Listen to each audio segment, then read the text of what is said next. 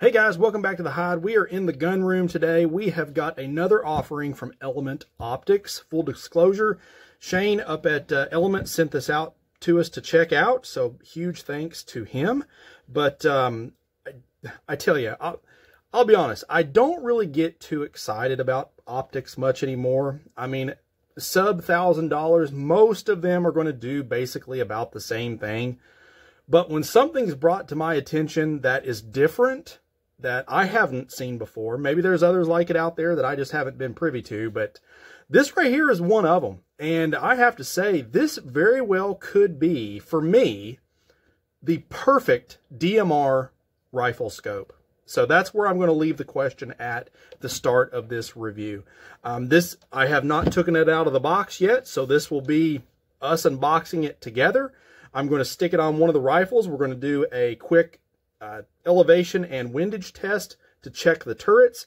And I'm even going to try and get some shots through the glass in daylight and low light. Okay, so this is one of the Helix 2 to 16 power. Yes, you heard that correct. 2 to 16 by 50. So this is an 8 times magnification scope. I have to say, this very well could be the most universal magnification range I have ever seen on an optic. The 1 to 10s, LPVOs, those are pretty nice, but this is getting you all the way out to 16. Now, granted, you're not going to have, you know, a co-witness 1 power on this, but that's not what this scope was designed for. So I'll go ahead and tell you, this right here is designed for more of a hunting application, from my understanding. But let me get this out of the way and see if I can get the box here. It is a big box, so kind of hold it like this here. So this is one of the Helix HDLRs, 2 to 16 by 50. This is a second focal plane, which I am a fan of. This has their APR 1C MOA reticle. Okay, so we're going to talk about the reticle in this here in a little bit as we get going as well, but 2 to 16 by 50. Okay, so this is an HDLR, so high definition, long range. They actually make another one in this series that's just the Helix HD. Same magnification range, however, the turret's going to be a little bit different, which we'll talk about here after we get this puppy out of the box. So, of course, your owner's manual gives you a reticle guide as well, which, like I said, we are going to talk about this here in a minute. Decal. We got a cleaning cloth. We got a, I'll talk about this a little bit too, but this is one of the thread protectors for your scope caps. I'll show you what that's for here directly. A couple of Allen keys. We get a Panasonic battery. This is illuminated, just pretty nice. We got a throw lever. It also comes with a sunshade. That's pretty awesome. And it does give you 2 means, again, of protecting your lenses. So with this being a sort of a hunting application type scope, developed for that application, it comes with see-through scope caps. So that's a nice little touch, especially for those of you guys that might be hunting in maybe less than stellar conditions. Maybe you're getting a little bit of snow, it's kind of overcast, maybe some drizzle. You can keep these caps closed. You can still see through the scope and make a shot if an animal was to walk into your field of view. So that's a good touch as well.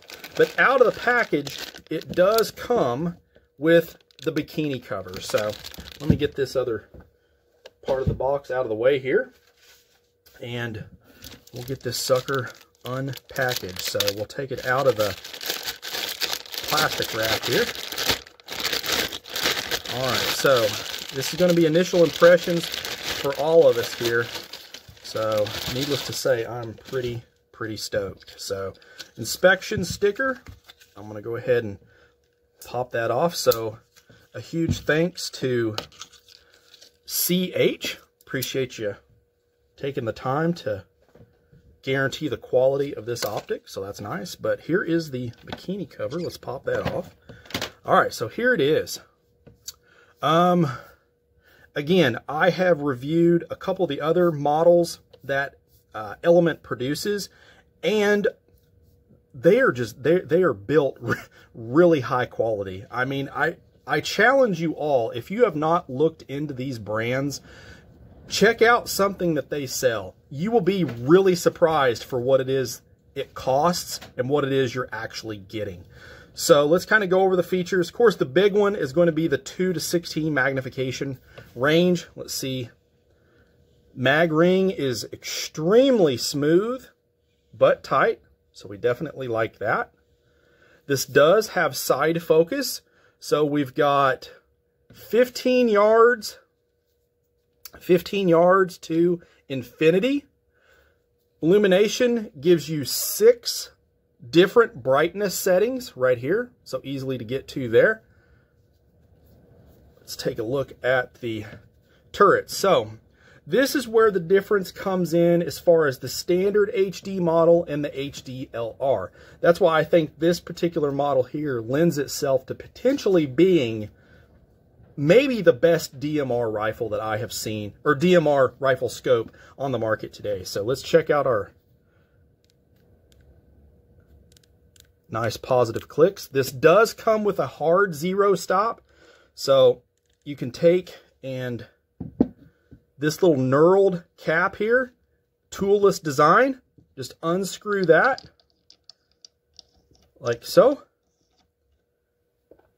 And then just lift your turret off. And then you can see here is your hard 0 stop. So you can take that off, make your adjustments for your 0, stick that back on, tighten these little set screws down. There's 3 of them. You do not want to put the fear of God into these. You just want to snug them down and then re-zero your cap, put on your knurled screw, and you're good to go. So really, really nice feature, easy to use, super simple, and it's included. You don't have to source something else. So if you are looking at this for a true hunting application, you might want to go with the standard HD model because that one has an elevation turret that is also capped. It's not exposed like this. It'll look like this here. So if you were going to use this as a DMR style of rifle scope, you could leave this exposed, and they give you the option of leaving it exposed and protecting the ring or the threads on that there, because they give you the thread protector. So that's what that would look like, which that's probably how I'm going to leave it. Now, they do claim this to be toolless on these style of turrets. I would kind of disagree with that, just because you do have to employ some sort of an implement to take that out. They say that you can use the rim of a shell, but that's technically using a tool. But nonetheless, everybody has a cartridge on them. Everybody usually has a quarter or a dime or something. Either way, you can loosen that, reset your 0, stick it back on, and you're back in the game. So nonetheless, I really, really like the way this is set up. The overall dimensions of this, you're looking at a little over 13 inches in length, and they claim right at about 27 ounces. So let's see what we have listed on my scale here. So let's change it to ounces. I got 26.6. I think they claim like 27.1. So that's pretty darn close. I will definitely take that. So it's not a super light scope by no means. However, this is a 30mm tube. And with the addition of this being an HD model, I believe this has the same internal glass that their Helix has, or their Titans have. So you're getting some really, really good glass quality in a scope in this price range. So that's definitely something to take note of. The like I said, it's a 30mm tube, 50mm objective, got roughly about 4 inches of eye relief. This is a second focal plane, so it's going to be calibrated. This model on the 16 power, and I believe the standard HD model is calibrated, I believe, at maybe 8 power. There's a good video online from them kind of giving you a little bit of data as far as that goes. You have 100 MOA of adjustment range in this elevation turret. So that is insane. You get 15 MOA of adjustment per revolution. You do have a revolution gauge on the turret or on the scope here itself to let you know how many revolutions you've gone. You do have 45 MOA of adjustment in the windage. So I tell you, you're getting a lot of rifle scope for the money. I'm really anxious to get this thing put on a rifle and get it back to the range and see what it's going to do, see how it looks through that glass. So give me a few minutes, guys, here. I'm going to get this put on a rifle, and I'll meet you guys back at the hide. All right, so before we get shooting, like I said, I did want to kind of go over their reticle a little bit. I really like it. It's got a lot of functionality, but it's not ridiculously busy to where you can't make shots. So I do appreciate that. So to kind of go over what their reticle is kind of about here, we have the APR-1C. So the C stands for a clean reticle, from what I understand. It's got a bunch of different hash marks, dots, so on and so forth. So let's kind of go over some of those. The best thing that I like about this reticle is the center dot. The center dot is only a 1/4 MOA. So, I mean, you can take an extremely precise shot with this. So my Titan has the same style of center dot, and I actually use that on my NRL 22, my 22 bench rest gun, 22 LR. So it is precise. I mean, you can get some very, very fine, very small targets zoomed in on and still have, and it's not going to block it. So that's definitely a plus. Your B and C scale marks there are a 1/4 MOA. You get on D here, that's going to be 2 MOA hash lines. E, so from here to here, that's going to be 4. The F tapered bars on the ends. H, you have 4 MOA arrows, which you can see right there. Those are the arrows that it's pointing to up through there. I, you have 1 MOA hash lines, and then the line thickness itself is roughly 0.1 MOA. And as you would see here in the HDLX or HDLR model, this whole section of reticle is illuminated. Now in the standard HD model, it's only the center portion with a little bit of a BDC style built in. So you do get a lot of illumination with this style of reticle too. So you can use this reticle to, you know, measure antler size or measure animal size or target size at distance. Just remember, you would need to have that on 16 power in order to for that to be accurate. So you have holdover indication numbers down here. So there's a lot of good information in a reticle that is not really busy. I am definitely a fan of that. So let's take a look. Let's get it on the bench here, and we'll see what kind of precision we can get out of those turrets and kind of go from there, guys. All right, guys, we got our Helix HDLR mounted up in an Aero Precision SPR mount. I've got it on top of my 6.5 Creedmoor upper. Stay tuned, definitely going to get a review on that. You'll want to look at that. But we're going to shoot a quick tracking test here using some 140 grain SIG OTM match. Very, very good ammo. I really like this test. I have not done this yet, so this is going to be a first for us all, but we're going to be able to check our elevation and our windage tracking and see if it'll all go back to 0 when we're done. So it's pretty interesting to see. But I tell you, I wish you guys were here to see through this thing. I am really, really impressed with the clarity. I mean, it's just like looking through a window. But we're going to take the first shot here. We're going to try and center punch it at the bottom orange circle. And then we're going to go left and right, 5 MOA, and shoot those. And then we're going to go up the center line, all the way up to 25 MOA, and then back down to our point of impact 0. So let's quit yapping and see what this thing will do. So our very first shot.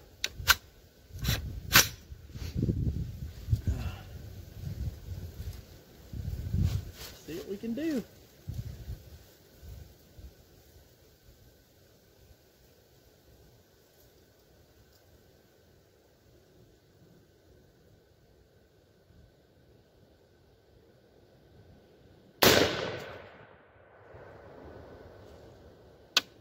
Okay, now let's go, let's see here, we want to go to the left 5. So let's see here. Oh, and I forgot to 0 that. So let's take our shell case here and go ahead and move our turret cap to 0. Just so that way there's no misrepresentation of the scope just by me missing part of the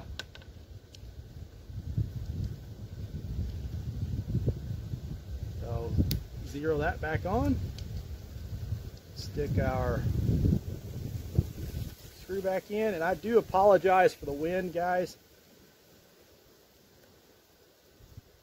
Seems like I have just been unlucky as can be over the past few videos with the wind. Here where I'm at in southern Indiana, I tell you, it's either feast or famine sometimes. So let's go ahead and go to the left 5 MOA.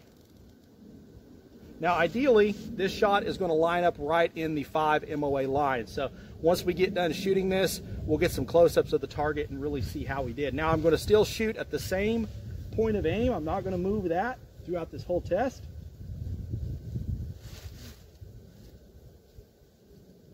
The only thing that should move is the bullet impact.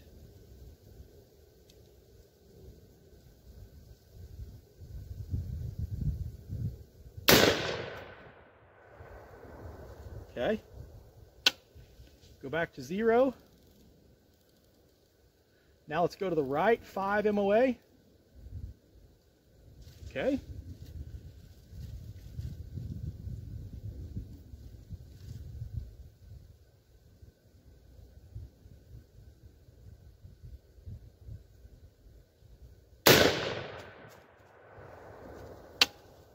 Okay, let's put that at 0. Now we're going to start to track up. So let's go up. Our first one is 5.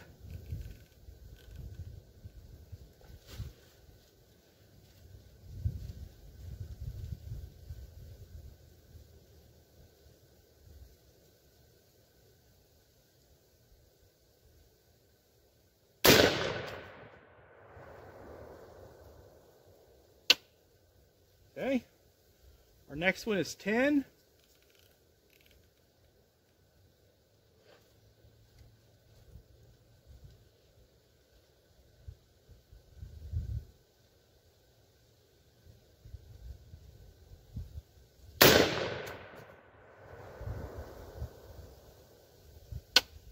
Next one is 15.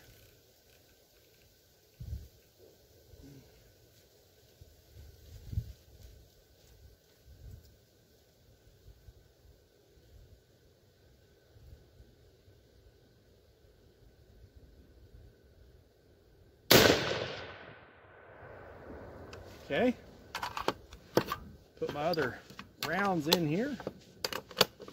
Now the next one up is going to be 20. All right. Let's see what we get with 20.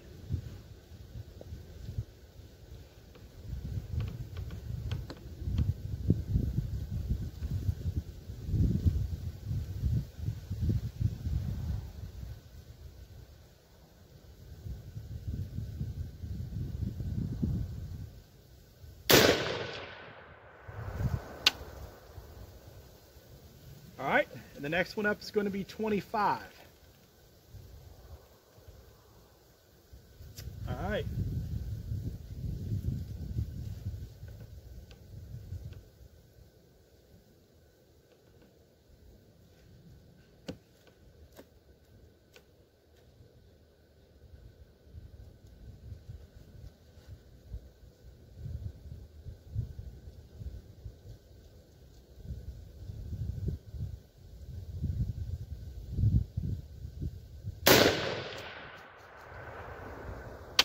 Okay, now I'm going to go back down to my 0 stop and take one final shot.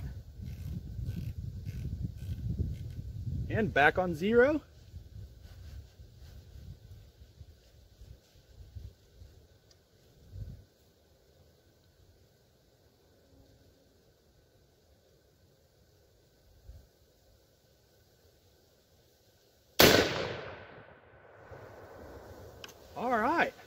Very nice. So let me walk down. I'm going to grab that target. I'll bring it back up. We could take a look at it on the bench together. We'll get some final thoughts. I definitely want to get some shots through the scope for you guys. And I'll probably wait a little later on today and I'll get another one. So I'm going to inset some kind of some lower light shots through this scope too at a couple of different magnification ranges. But so far, really happy. All right, guys, so I ran down and grabbed our tracking target test here. So let's take a look. Our first shot, pretty much center punched right what we were shooting for. I can't ask for much better than that. Then we went 5 to the left, 5 MOA. So the way these targets work is your shot should fall within that 5 MOA designation. Now we fell a little bit short there and we went a little bit over here. So I don't know what their margin of error is. However, I mean, you know, this is a sub $1,000 scope. Pretty sure probably the MSRP on this one is probably going to be around the $750 to $800 range. Street price, you're looking at probably $550 to $650. Is your tracking going to be 100% perfect in price points of that scope? Probably not. However, for realistic use, this is more than adequate. Now, this one here is a little bit concerning. Don't really like that. That one was up from here a little bit. Let's go down to our 10. So we have 5, we have 10 here, 10 here. So our shot hit here, should have hit here. That I'm okay with that. We're pretty much dead on the money here. So 15, we hit right here. So I'd say that's probably pretty good. Our 20, so our next one here, we hit just a little bit above that there. So, and then we hit basically right on the money here on the 25 MOA. So I'm going to call it good, guys. I'm okay with that. I think that is going to be more than enough for any hunting application in this class of scope, as well as my personal philosophy of use for this scope, which is going to be DMR rifle. I'm going to go ahead and say it. I think they're missing the ball on only touting this as a hunting hunting scope. I think this would serve absolutely perfect, the LR model, as a DMR optic. I think it's going to hold, you know, a heck of a lot of value in that particular scale of use as well, which is what I'm going to use it for. You guys know I don't really hunt, but I definitely hunt and ventilate a lot of paper. So I think this right here is going to serve my needs perfectly. Definitely take a look at it. I'm going to start throwing in some still shots looking through the glass. So take a look at this one here. This one is going to be at 25 yards. I'm going to put this on 2 power, and you can kind of get an idea that, you know, you can even shoot this in close. Say you are using it as a hunting application optic, you can shoot, you know, 25, 50 yards very easily. Today, it's kind of dusk, it's cloudy today, and you're still getting tons of light gathering through that 50mm objective with that 30mm tube. The exit pupil is really big in this scope. Eye relief is amazing. Next one up, I am going to do 12 power at 110 yards, and you see that perfectly clear. Great glass. The reticle itself, as you can see, is crisp. It's not overbearing. You can still pick out and precision point targets, points of impact.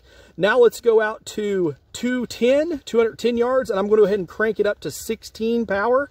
And as you can see, it's just as clear here. Adjusted the side focus to match that. It matched up perfectly with the 200-yard marking on the side focus, which you can tell that the mechanisms inside the scope are doing exactly what they need to do. And then finally, I'm going to put in a 110-yard shot here dusk, so right before the sun goes down, and you can see how crisp and very minimal spillage of the illuminated reticle. So guys, I'm telling you, if you have slept on Element Optics, you need to hit up their website, check out some of their different models, get online and try one out for yourself. I have a sneaking hunch you're really going to be happy that you did. So post up below, let me know if you guys got any questions on these optics. Be glad to answer what I can or direct you to those who know a lot more about them than me. Do not forget to subscribe to the channel. We're trying to get the push for 20,000 subs, and I definitely cannot do it without you guys. Hit us up on Patreon if you'd like to support the channel a little bit further. Appreciate you all, and as always, shoot straight. Later.